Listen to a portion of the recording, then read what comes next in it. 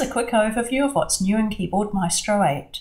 There's a new assistance window which can help you resolve problems with macros not executing or executing unexpectedly, as well as integrated wiki searching in the help menu. The editor includes basic touch bar support, including the new Run button to trigger the current macro. Text fields now include an indicator badge to determine whether they are token, calculation or variable fields. You can hide disabled groups to reduce clutter in the macro groups column. Some common mistakes are detected in the editor with a new warning system.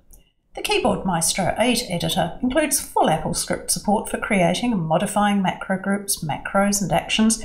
This opens up a whole new category of metaprogramming. You can select a set of actions and n-group them in any of the container actions, and you can drag macro groups, macros and files into macros to create actions.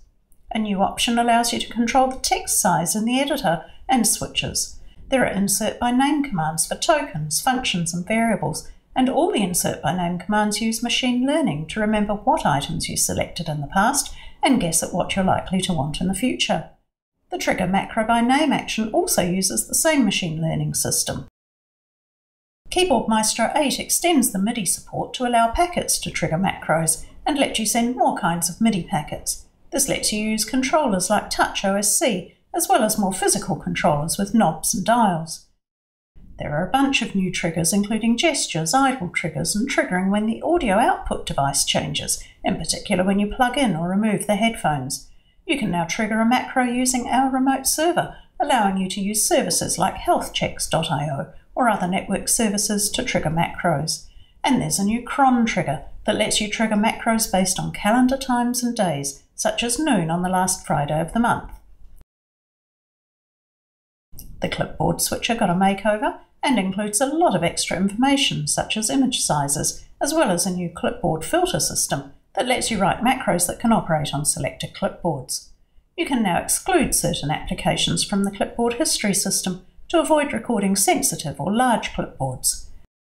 There are a variety of new input actions, including asking for files or folders, prompting for a selection from a list from the touch bar or from a set of macros. Browser actions can now target the most recently front Safari or Chrome browser and can use XPath to select web page items. You can also now download images or text from the web directly and send SMS or iMessages.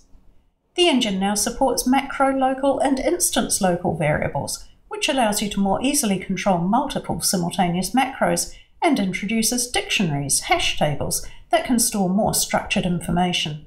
And then there's a plethora of new functions, tokens, conditions and collections, and a bunch of minor tweaks, improvements and fixes. Hopefully, there's something for everyone.